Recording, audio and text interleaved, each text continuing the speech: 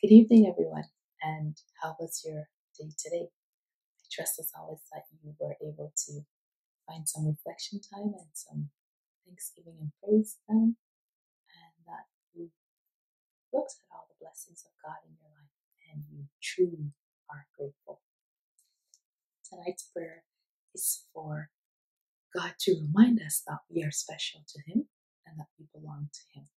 Our text is from Isaiah 43, verses 1 and 2, and it says, "But now, thus says the Lord, who created you, O Jacob, and he who formed you, O Israel.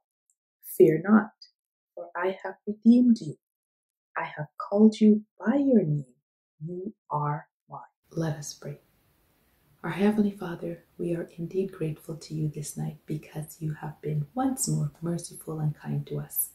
You've protected us, you've provided for our needs, you have seen us through many difficulties, you have guided our steps and saved us from so many things. We are indeed thankful to you, God, for how you have been to us. As we come tonight, God, we pour out ourselves before you and we ask that you will forgive us of our sins, that you will cleanse us, that you will blot out our transgressions. Cover us with the blood of Jesus and the righteousness of Christ. We cannot stand before your throne, God, but as we come, we know that Jesus is standing in our place, and thus we are able to come through him to you. So, God, we give you thanks. Tonight, I especially want to remember those who are feeling less than or are feeling not as great as they should feel, who have forgotten what their true identity is and who they belong to. I lift them up before you, God. Your word says that you died for us. You created us, so we belong to you. We were stolen by the devil, and then you came and you gave your life so that we could return to you. You bought us again by your precious blood. God, I pray that tonight you will remind somebody how much they are worth.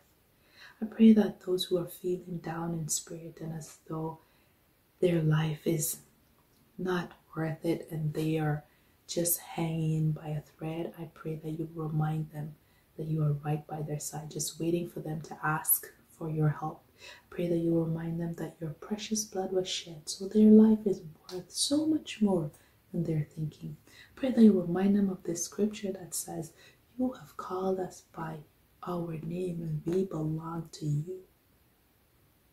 I thank you, God, for reminding us, every one of us, regardless of how we feel about ourselves, that the truth is, whether or not we think we're great or whether or not we think we're worthy, because of the blood of Christ, we have become worthy. I pray that you'll help us to live in this truth and believe in this truth and accept this truth and live lives of victory and overcoming lives. I praise you, God, for your faithfulness to us. I praise you for your grace, your mercies, and your blessings. And I thank you, God, for encouraging us in you, for helping us to be humble enough to accept the reality is that we are nothing and we are truly helpless without you. But because of your sacrifice and because of your love, God, we can become great men and women for you. So I praise you, God, for wrapping your arms around your children who feel let down right now and for reminding them of how precious their lives are to you. And I thank you, God, for encouraging them and for building their faith and confidence in you and for holding their heads up high. Thank you so much, Lord, for everything you do for us and you continue to do. In your precious name I pray with thanksgiving. Amen. Have a lovely night, everyone.